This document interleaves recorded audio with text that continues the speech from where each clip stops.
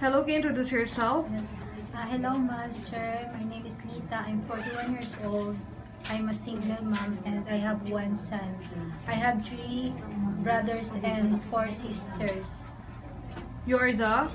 I'm the 5th child of the family. How old is your son? My son is 19 years old.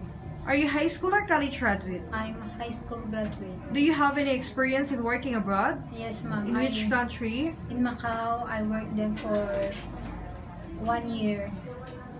I take care 4 years and 2 years children. Okay. If your holiday is not on Sunday, do you agree? Yes, ma'am. If your employer asks you to work in your holidays and is willing to pay as compensation, are you willing to do so? Yes, I will do. Do you eat pork? Yes, ma'am. Are you willing to take care of a disabled elderly grandpa? Yes, I can. How about grandma? Yes. Can you take care of dogs? Yes, ma'am. Can you give a short message to your future employer? Hello, ma'am and sir. I hope you can give me a chance to deploy you as your helper, and I will assure you I will do my best to do my obligation. Thank you. Can you promise to finish your 2 years contract? Yes, ma'am. Okay, thank you. Thank you, ma'am.